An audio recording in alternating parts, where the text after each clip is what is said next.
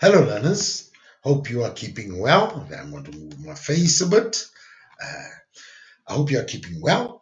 Today, we're going to cover a section on geomorphology. I know you've done this last term, and most of you, but it's been requested regarding catchment and river management. Many learners showed that they have an area concern with this section.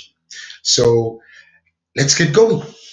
Okay, I'm going to enlarge my screen so that we can look at it. Now, let's look at the exam guideline that has to be done.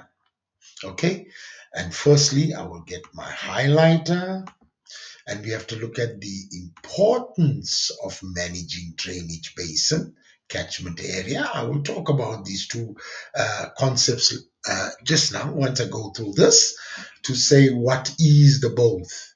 Okay, the impact of people on the catchment area and drainage basin with special focus on river pollution, overgrazing, deforestation, and human settlement.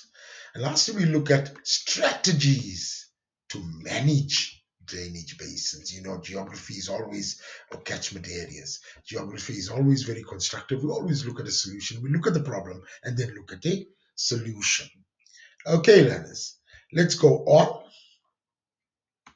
Now, of course, we do need to look at important concepts first. And as in geography, in any section, you have to have the baseline knowledge of certain concepts because it's important. If you don't know the concepts, you're never going to actually understand the work. So let's start with the first concept, which you've done earlier under the drainage. All right. And the first concept you looked at was catchment. Okay, catchment. And we said it's defined as the area, okay, the drainage basin in this case, that captures rainfall, which will eventually drain into the watercourse, which is the river system. I want to just go to a little sketch that you will be familiar with. All right. Now, if we look at this area, this is the watershed. I'll get my pointer to make it easier. This is the watershed, the highline area separating two river systems. Okay? And when rain falls, there's a rain falling. I think it's red rain now, but doesn't matter.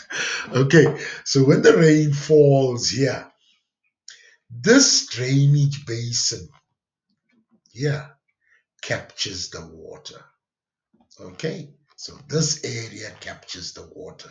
Of course, on the other side of the watershed, the other river system's drainage basin will capture the water. So this is your catchment area, okay, where the rainfall occurs and the water is captured. Now, when we say drainage basin captured area, what is the difference? Okay, let's go to drainage basin. All right, and let me get this. I'm getting quite fast with this nowadays. A drainage basin is an area drained by a river and its tributaries. Similar, you can say it's an area drained by a river system. It's still fine. Okay, so let's look at it. All right, let's look at that sketch again. There's your drainage basin. So it's the same area that captures the rainfall, and then as it captures the rainfall in this area, and then the water drains from all directions into the river system. Okay, and that is your drainage basin. So basically, it covers the same area. Okay, then let's look at the other concepts that we need to look at.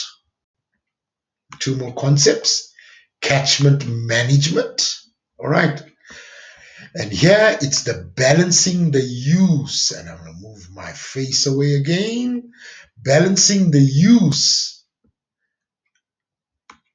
and conservation of natural resources on a whole in the catchment basis. All right, or basin, I should be saying. I should be changing. Okay, resources in the catchment basin. I must put in an N there. Okay, catchment basin. Okay, right. So we're looking at balancing the use and conservation. We must realize as geographers, there are needs of the people. Okay, they need to use the water supply. They need to use the resources such as the vegetation, etc. But they should use it properly and conservatively so that they can also conserve the environment. So it's trying to do a balancing act. Use the environment because we need to.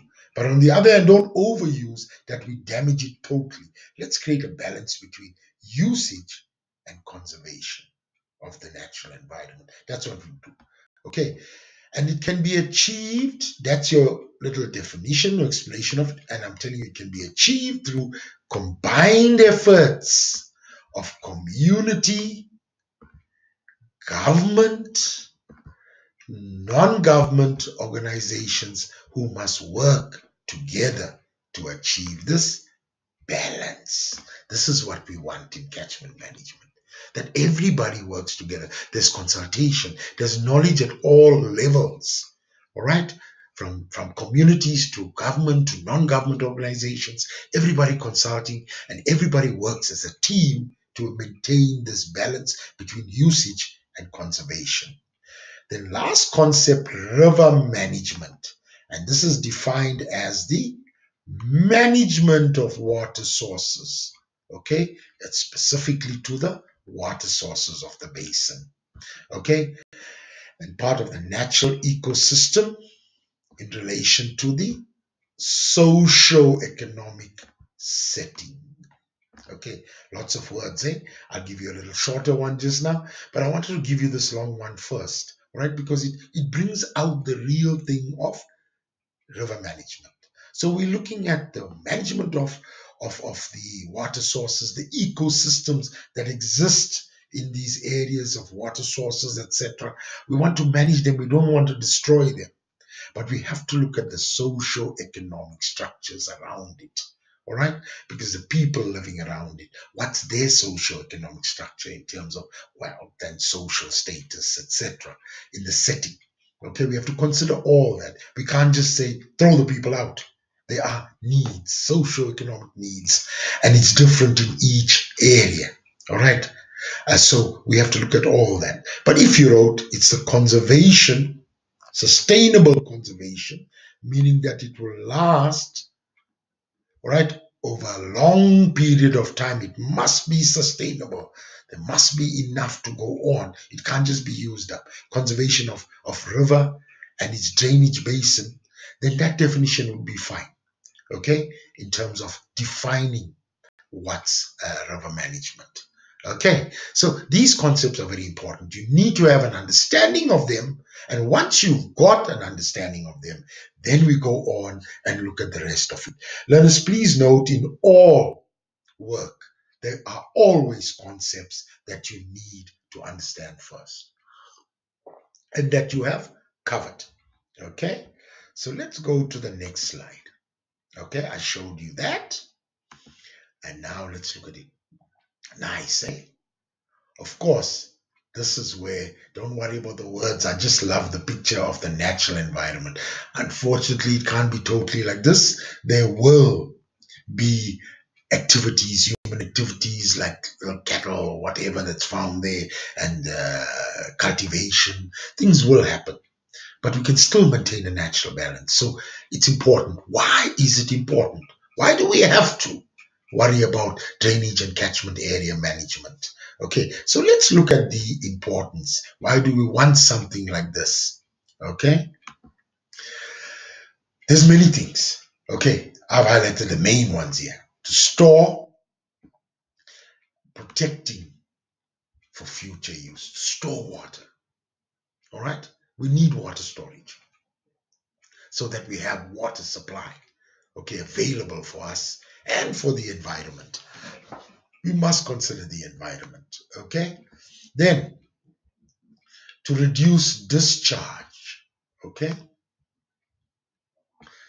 Now, what do we mean by reduce discharge? Remember, if you take away the vegetation of the catchment area, what's going to happen? Less infiltration will happen because vegetation reduces the flow and allows for infiltration. There'll be more runoff. Okay. And runoff can lead to various things. All right. Flooding or washing away of fertile soil. All right. So those things are there. Recycle harmful agricultural runoff, because what happens in agriculture, we use various chemicals, pesticides, and fertilizers. And if it's left open, this fertilizers, etc., can just run into the river and pollute the river. So it slows it down, it absorbs it. Not that it doesn't harm, but it limits or lessens the harm. Okay? Then we need to look after this area, water supply, good water supply, fertile soil, etc., for agricultural purposes, example, farming. We need water supply for industrial purpose. I just gave one example using in factories for cooling systems. Okay.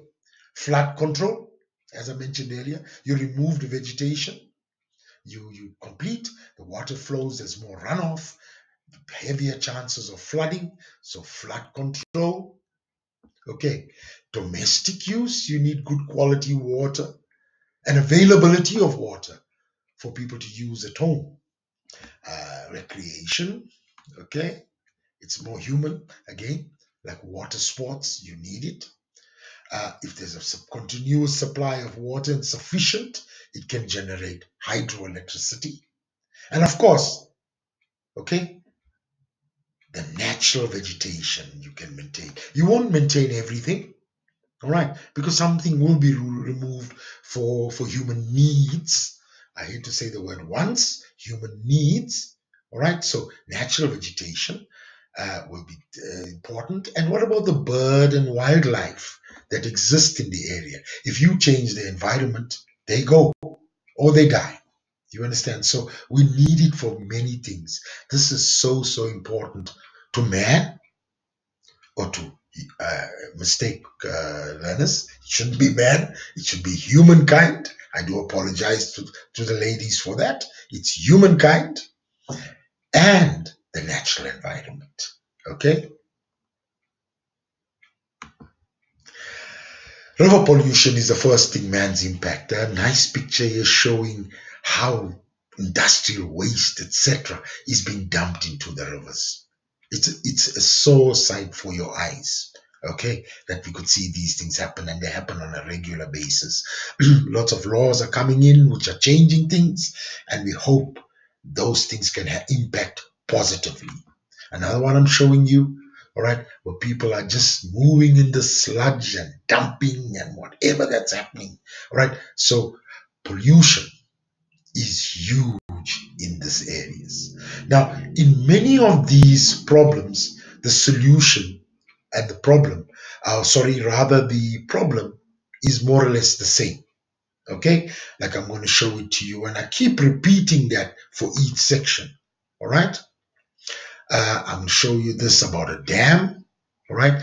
At a later stage, I'm going to come back to the slide how dams actually slow down the flow of water, okay, to the lower regions. So I do apologize for putting the slide here, but I'm going to come back to it. So look at this river.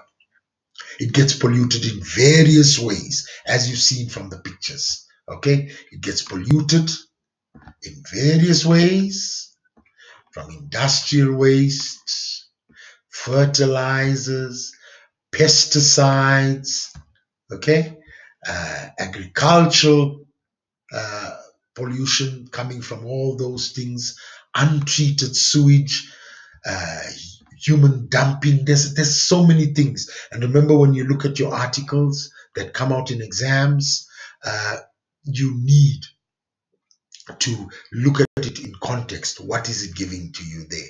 Remember that, don't answer generally. Sometimes it may just give you people littering. That is also pollution.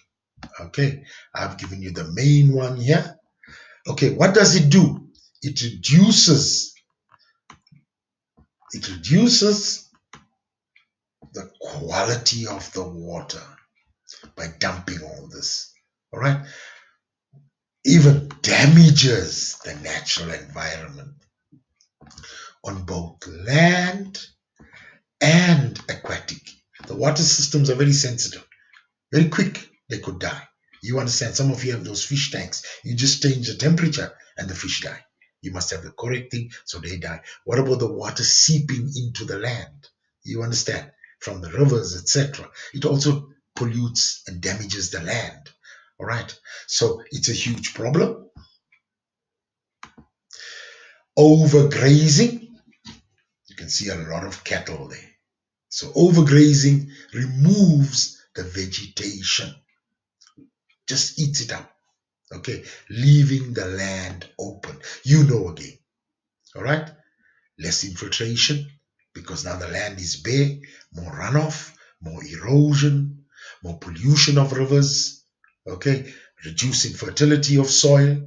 All these things come in damaging the environment, okay? So we can see it removes the vegetation, okay, because the animals eat it up. It increases the runoff, all right, okay, which results in flooding because now there's a lot of water moving through the area, more erosion, all right, more soil deposited in the river system, reducing the quality of water and the quantity, all right, available because it's been polluted, damaging aquatic ecosystems.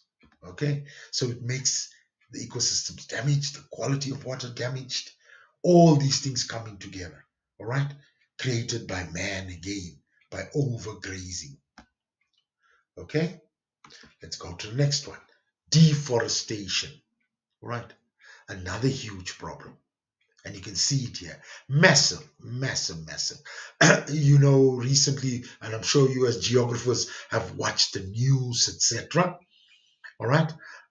And you would have noticed clearly what is happening to the rainforests, etc., due to industrial development. And this is a good example down here where it shows you clearly, and all these trees are cut off. You understand? The oxygen supply, the bare land, the fertility of the soil due to erosion, all these things come about. Look at this piece of land, hardly anything is available. All right, and it's the same explanation again, and I'm not going to waste a lot of time on it. Again, vegetation is removed, it increases runoff, flooding occurs, more erosion, more soil deposited in the river system, reducing the quality of soil and the quantity of water available and damaging the aquatic ecosystems. So I'm sorry, learners, I'm going through the same thing again, but it has the same effects. Okay? So all these factors have the same effects. All right, let's go to the next one. All right, I must go my next one. To apologize. All right. We look at other impacts. All right. Now, when we look at other impacts that we can consider, and I put in red because I know those are the main ones emphasized, but sometimes we never know. We look at something into context, and a resource that comes out in an exam can give you other things which are simple and you can apply them. Now, I'm going to apologize because I'm going to skip back to the dams. Okay? And look at this dam here. Building of dams, which is needed for the conservation, all right, or availability of water rather than conservation. People need water, so you need to store water. But by damming up this area, okay, damming up that area, you will find that here the water gets captured. Here there's far less water available. And when less water is available, it does affect human activity below, all right, but not as much as the environment. Okay, the environment gets damaged because it alters the water supply. and the environment has to adjust to that. It's no more natural. So the impacts are great. So there's other effects that can happen. Okay, I'm going to move back to my one. All right. So what we said here is get my highlighter. All right. Firstly, alters runoff by building dams. All right. There's less water. Okay. Less water below the dam. Can you see that? Below the dam, because now it's dammed up as I showed you in the sketch. Okay. Then urban development. What does it do? It's concrete structures. So it reduces infiltration. All right. More runoff. Okay. So we'll have more water flowing. I'm going to go a little more into detail on that later.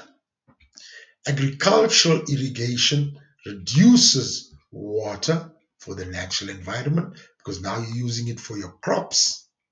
Water projects can also reduce water in areas. In grade 11, you dealt with the water transfer scheme, where you did the Tuva or Val Tugela project, where water is taken from the Tugela into the Stratford-Dintave Dam and then into the Vaal River. And therefore, you have water moving, and there's less water here, more water there, changing in the ecosystems. So these are other impacts by people. Okay, let's go on. Human settlement. All right, and I'm going to go more into detail what was one of the short points of people here. Now, what do we look at here? Right, in the we find that there's vegetation. Okay, there's vegetation. So there's 25 shallow and deep infiltration means at the nearer to the surface there's 25%, and deep infiltration there's 25%, which is about 50%. I put in a few houses. All right, I put in a few houses. Okay, what happens here now? We find from there, there was 10% runoff here. With the houses and the concrete, it's 20%. Now, the infiltration has dropped to 21%. I put in more settlements. What has happened now? The runoff is now 30%, meaning the concrete surfaces allowing for more runoff. The shallow has dropped to 20, and deeper down it's gone to 15. And eventually, when I'm doing something with a huge urban settlement, the runoff is now 55, 10 shallow, and 5 deep. What's happening to that water table, the upper level? You understand? There's all adjustments. So it clearly sees here the relationship that when urban areas develop or human settlements develop, the amount of infiltration decreases. Okay, and it says here, impervious surfaces where water doesn't soak through, and as it increases each time, there's less infiltration and more runoff. Huge problem. And you know already what runoff does. Okay? So here I've got a little note that reduces infiltration and increases runoff. Okay? Runoff. It could result in more water and more flooding in the lower region. Or it could have opposite effect also. Right? That's why I said could.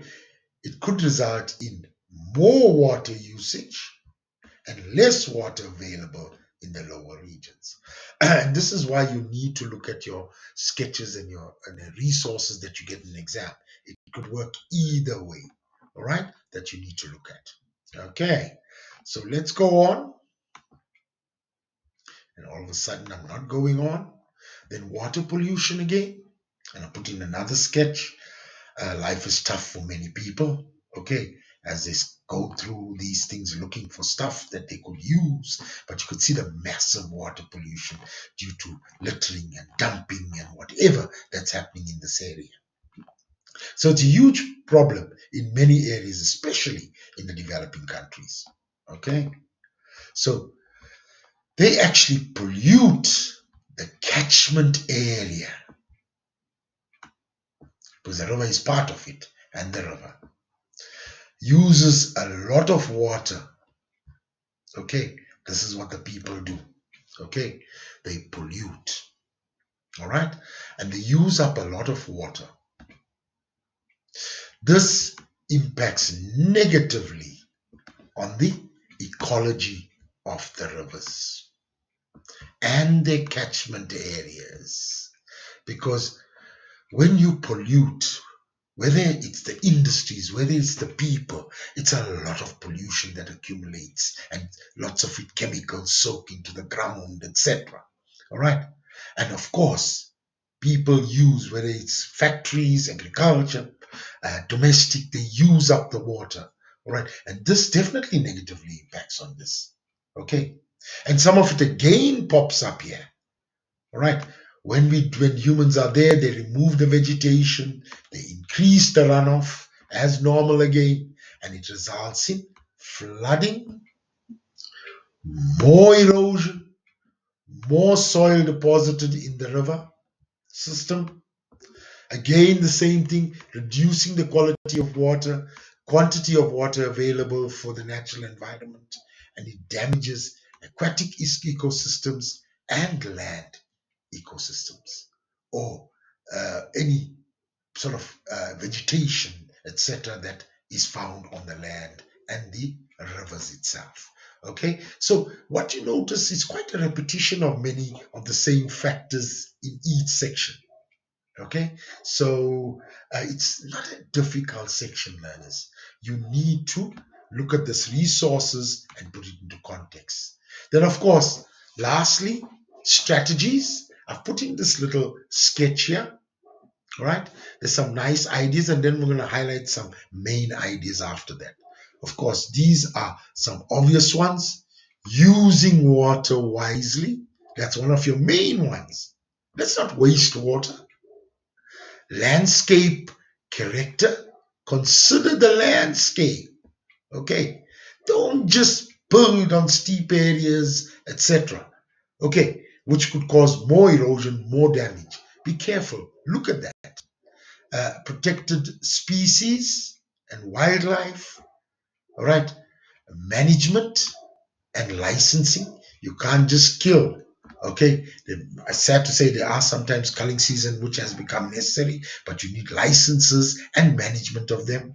Sustainable construction and design that actually works hand in hand with the natural environment, using natural stuff, all right, which doesn't sort of look different from the environment and damage it. Even the stuff or the materials that's being used is natural. Okay, and then we look at the woodlands and trees, having a certain amount of conservation on that, statutory wildlife sites and biodiversity must be conserved. All right, it must be conserved. You can't conserve it totally. All right, managing waste.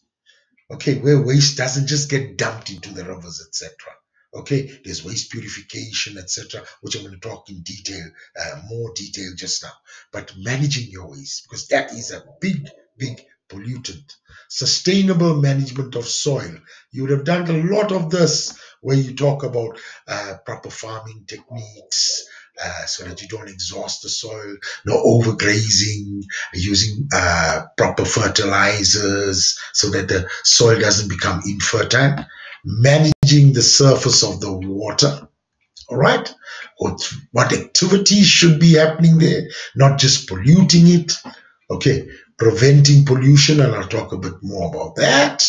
All right, we have various things you can use from your past knowledge, putting filters on chimneys, charging people for factories for dumping. Okay, access to recreation and leisure, but I would like to say, what excess? Okay, certain amount of excess. Not you having these huge boats in a very sensitive aquatic environment, dumping loads of petrol fumes, etc. Okay, land affected by contamination. We need to look at and assess these things.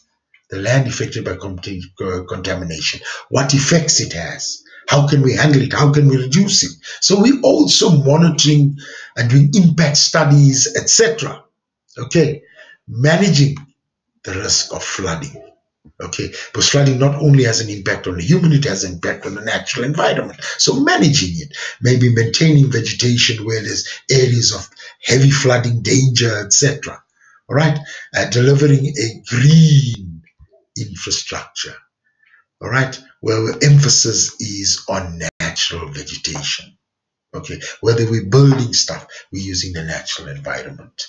Okay, so it's planned work of green spaces also, where you make sure when you're building something around it, you still maintain vegetation. All right, we have many of those green cities where the streets have trees, etc., and you maintain some of the natural vegetation in the areas, which helps for wildlife, for birds, for species, etc. So there's so much things here we could deal with. Just to go through some of the main factors again. Improve wastewater treatment. All right, so the water can be used again. All right, when we treat the water with certain chemicals, they can. Maximizing wastewater reuse. Can you see it? For irrigation. Let's use the water again. All right, and purposes of generation, maybe electricity, whatever. All right, in the dry season, release stored water in the dry season to keep ecosystems as natural as possible. All right, what do we do here? Remember the dam that I showed you? Now the water is getting less below, and now the water is starting to go dry out. Let's release some water from the dam. It won't totally undo the damage, but at least it'll keep the natural vegetation. Right, and then we say remove alien vegetation. We are bringing in alien vegetation. Sometimes it's so funny that under the soles of our shoes, we bring in seeds when we travel different places. And alien vegetation is very tough. Local vegetation actually brings, and what happens is they have, when there's a virus brought in, they can easily be destroyed. So we remove the alien vegetation from the area. Monitoring overgrazing to reduce erosion. Monitor. See how many of your domestic or your animals, not your domestic animals, but your cows, your sheep, your whatever that you have been farming. All right. Check how much you can put. Do paddock grazing. Move them from one to the next, to give the first patch of grazing land time to recover, and that way the vegetation won't die. All right, you still have vegetation, and you won't have bare land, and therefore there won't be much erosion. Proper sewage treatment. You know, the sewage treatment, we hear about accidents where the sewage treatment didn't go well, there was sewer in the water, the problems, etc. Make sure you maintain all these things, all right, and that properly you monitor that when sewer is going in, it's properly treated and the water does not get affected. I would always find this important. Educate people about the importance of catchment and river management. A very important point we tend to forget about sometimes. You know, we can bring in all these strategies, but we don't make people aware of why it's important to do it. We lose a lot in terms of and managing strategies, various things like this. So when you educate people, they realize, hey, we need to conserve, we need to save water, we need not litter. So it's very, very important. And of course, monitor and improve water purification works. Monitor them. Everything has a lifespan. All right. And if it is going down in quality, monitor it, fix it, or work on scientific research and improve it so we get better quality and we let better quality water into the system. So various factors. All right, learners, it's a lovely section. All right, it's easy to understand. Okay, now I want to show you when I was talking about using resources properly in an exam. Look at what you get in your resource. Although it's an easy section, many times examiners gives you specific stuff in the resource that they want you to identify. So go through your resource again, like in any question. So let's do an exam paper, or question rather. Let's look at what it's got here. Again, notice the examiner gives you an overview. What is the resource about? Its impact of people. Okay, impact of people. All right, on rivers. All right, so already you picture in your mind people littering. Maybe it's not on the sketch, but you already studied that. So you got a visual in your head what we're looking at. Okay, look at here. Examiners put words, and again, when examiners put information, they're going to use it, or they're directing you to something. Please, again, no question happy. You go through the resource first, and the more you practice, the quicker you do the resource assessment. So loose soil. Of course, maybe vegetation has been removed, soil has been loose now, there's more erosion, more of the soil going in. All right, look at the houses here along the river. It looks a bit informal, so there's no proper infrastructure, possibly sanitation, all right, unhealthy conditions. This is also being impacted or impacting on the river itself. There's one here. Can you see it? Littering in the river. Okay, and obviously the examiner is showing you that this is the river down here. Okay, so we already got an idea. The human back, vegetation being removed, erosion happening, houses nearby. It looks informal from the picture itself.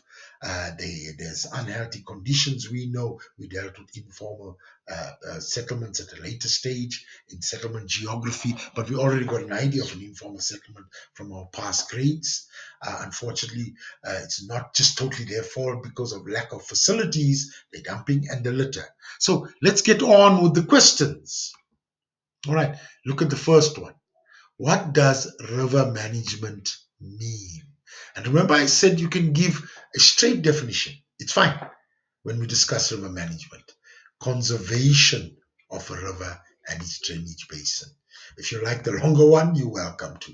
But as long as you talk about the conservation of the river and its drainage basin, okay, that is fine. Right, because that's what we want to do. We want to conserve it. Obviously, in more detail, we have to have that balance, but we're conserving it, and that is fine as a definition. Okay, let's look at the next one. Which government department, I suppose this came through from the rest, is responsible for the health and sustainable use of rivers? It's not in the resource, but your teachers cover it in class. The Department of Water Affairs. Okay.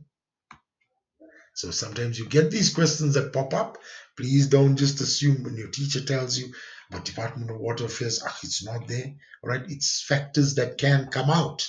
So we must be careful. All right. What evidence in the photograph indicates poor river management? Please note the action words in the photograph. So you can't give general factors. You have to look at the photograph and give it from there. Please, learners, sometimes we have this selective memory or selective reading, and we don't look at words like photograph. All right, or evidence. We just give general. We must look at that. All right. Let's go back here and let's see if the memo matches this. We can see littering. We can see informal settlement. All right, unhealthy conditions in terms of dumping. We can see loose soil, vegetation removed, erosion. Okay, so we can find answers in our resources. Examiners don't just put resources in a paper to make it look good. It's meaningful. Please remember that, learners. Very, very important. You can get so much. Sometimes, all the learning you forget.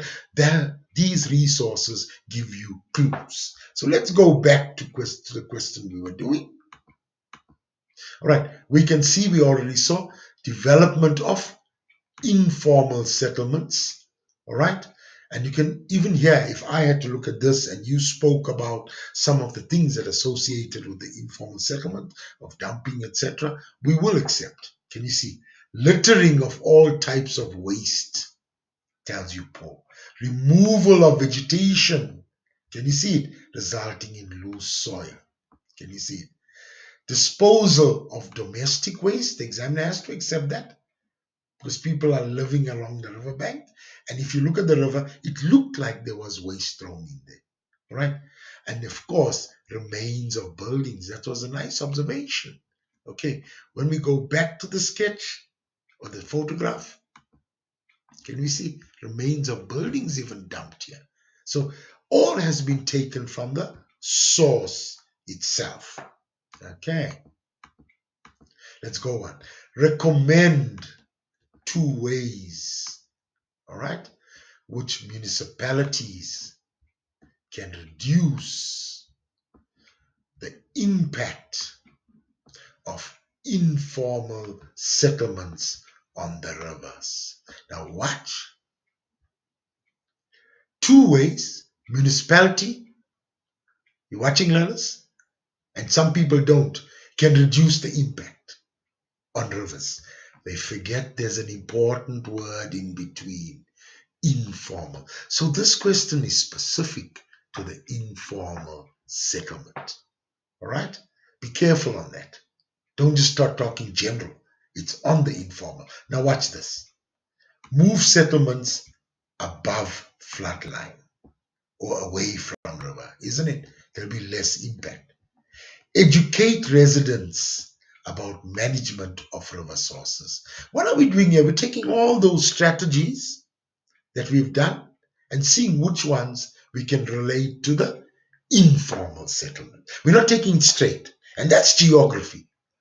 There are specifics, there are specific action words that you have to take in order to answer a question. If you put generally and you don't make reference, you understand, to informal settlements, etc., okay, and it must apply to it, otherwise it's not correct. So we put it into context. Very, very important. Provision of refuse removal services applies to the informal settlement. Proper sanitation, running water in houses, doesn't all that apply to the informal settlements? All right? And they don't have to go to the river now and take. Alternate, this RDP houses, it came straight from the DBE memo. I like the word low-cost housing. Okay? I suppose at that stage it was still accepted to relocate, okay, the people away from the riverbank. So use the housing and then move them.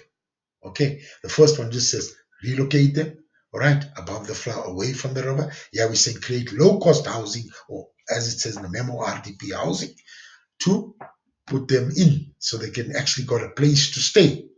Vegetating the bare spaces, because if you create vegetation, obviously it's going to cut down the loose soil, less soil erosion. Create buffer zone or buffering to prevent pollution of the river. So maybe a certain radius around the river, no one can develop anything. It just left, so vegetation can grow. Okay?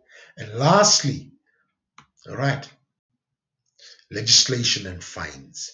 That even people living in the informal sector, you cannot just dump. But obviously, provided you create facilities for them to get rid of their litter. All right, you put in fines and legislation saying no dumping.